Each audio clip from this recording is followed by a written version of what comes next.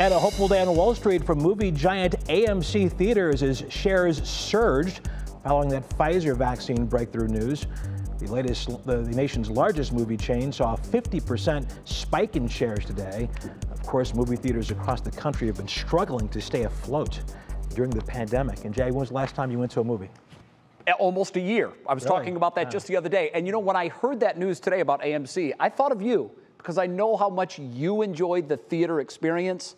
That has to be nice news for you. I love movies. I went to see Tenet in July, and the theater was very clean. But you're right, I missed the theater experience, but hopefully we're on the right track here. Some movie theaters are open, and not a lot of new material out there. Exactly. Some movie theaters are open.